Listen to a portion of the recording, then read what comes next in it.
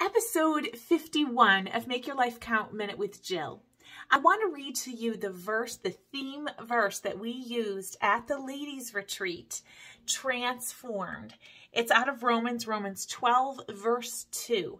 And be not conformed to this world, but be ye transformed by the renewing of your mind, that ye may prove what is that good and acceptable and perfect will of God. We taught about how we as Christians need to be transformed and not conform to this world. If you ask yourself today, and you're honestly asking yourself, who am I like? Who do I resemble? Do people look at me and the things I do, the activities I do, the dress that I wear, the music I listen to, and do they know without a shadow of a doubt that I'm a Christian?